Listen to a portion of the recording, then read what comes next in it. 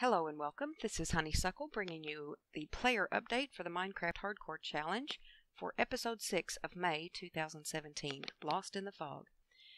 This time I didn't watch all the videos until today, actually. So I just went through alphabetically and watched everybody's videos, so the updates will be in order and in the order that I watched them in. So that works out good. So we start off with Baker Bell. She started collecting clay to make bricks for the foundation of her bakery and got a good start on the build. Block Samurai worked on the entrance to her base, cut down some trees at night while talking about different books she's read, and I thought that was pretty cool to find another bookworm. I'm a bookworm, and so is my son. Next we have Dadcraft73. He went down to the caves after more cobblestone, ran into a nest of silverfish, found a cave, and found diamonds in the cave, mined some obsidian, built a portal, and went to the nether real quick. He came back and used some of the netherrack for lighting around his graveyard, which might have accidentally caught the forest on fire. So we'll have to see what happened with that fire that was going on. Next we have Dark Age Man. He is still traveling the ocean. He had a run-in with the guardians from a water temple and got mining fatigue. But he did finally find land where he fought a few mobs before jumping back in his boat to travel down a river as the episode ended.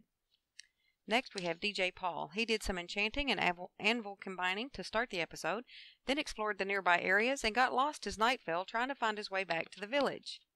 Did he find it as the sun rises? Watch his episode to find out. Next we have Dragon Feathers. She went around the village trying to protect the villagers even though they really didn't appreciate her efforts. Then at night she went mining after taunting a zombie who couldn't figure out how to reach her in her protected garden. She also found a cave to explore down there.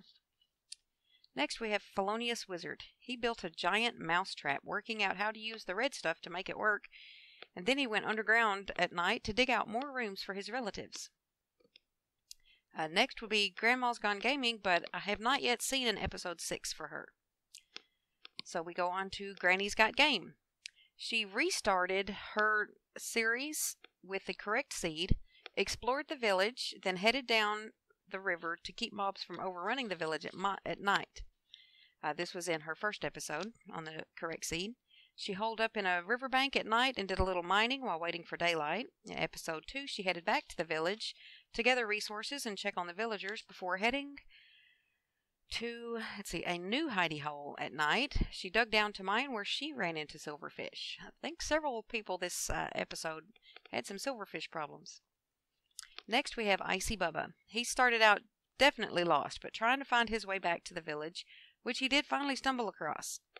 He went to the library, collected the books, made an enchanting table, did some enchanting before heading back down to the mine to explore some caves. Next we have Java Dad. He worked on his farms, expanding the sugarcane crop, asked about the trap he had planned to build to kill cows for leather. He wasn't planning on using the meat. So I think we do have actually something in the standard rules about that. So I will just throw in the clip here from Michael Deering himself. Okay, as far as killing cows for leather, killing cows is against the rules.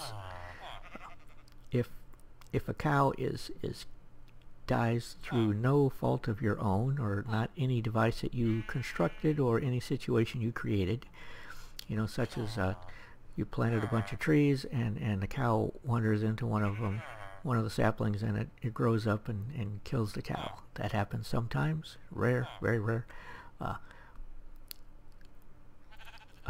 Or other situations I can't imagine. But anyway, if you get leather from fishing, or if a cow dies from other natural causes, he wanders into a lava pit that you didn't put there, or into cactuses that you didn't plant, okay? Then you can get leather that way. So I guess that answers that. Building traps to kill the cows would not be allowed. So, also in his episode, his mouse kept dying on him, and at one point it actually made him unable to move or run when a creeper was sizzling behind him. Fortunately, he didn't die then. He did manage to survive, only to be ambushed by a skeleton and 2 zombies at the hilltop garden base, and unfortunately did not survive the encounter. So that is the end of his series this month, and we look forward to seeing him back next month. Meanwhile, you can always check out the other series on his channel. He does have several going on right now. Next, we have John Fowl 92. He did a lot of work on his house, finishing the layout, adding glass to the windows, and working out the roof design. It's looking very nice. You ought to check out his episode to see his house that he's building. Next, we have Tim Obert, Captain Hook 5150. He started his episode down in the mines, where he continued gathering resources, found diamonds, got obsidian, built a portal, and went to the Nether to end the episode. Next, we have The Real Infinite from Trick Entertainment. In his episode 2, getting caught up here, he did some work on his gardens, gathered wood, reworked a couple more farms at the bottom of the hill, working through the night. Episode 3 picks up right with the garden terraforming, continuing and moving along to the rest of the village through the night, where a baby zombie villager attacks him with the help of a skeleton and a spider, chasing him into a house where he was trapped with the baby inside and a spider on the roof.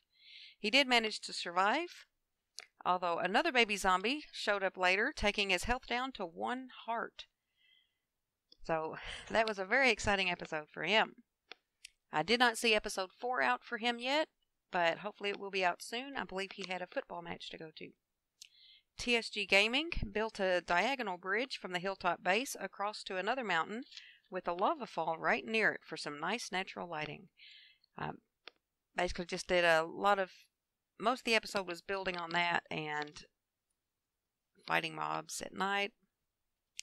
So that was a good episode, and he's picking up probably in his next episode with more of a build on it. I think he was wanting to do some arches underneath it to make it look supported. So that is all that I have for the updates. Oh, I forgot myself. In my episode 6, I started the layout of my house. Unfortunately, I got interrupted in the middle of it. Thought I'd paused the video, but I'd actually stopped it. So when I thought I was unpausing it, it actually didn't do anything. So the recording did not continue.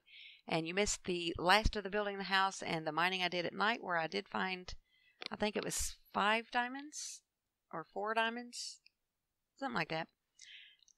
And that was basically it. So I found diamonds and started my house. I did get some crops planted, and that was pretty much it. So next episode, I will definitely, kind of show off the house that I did and keep working on it. So that's it for the player updates, and we'll see you next time. Bye.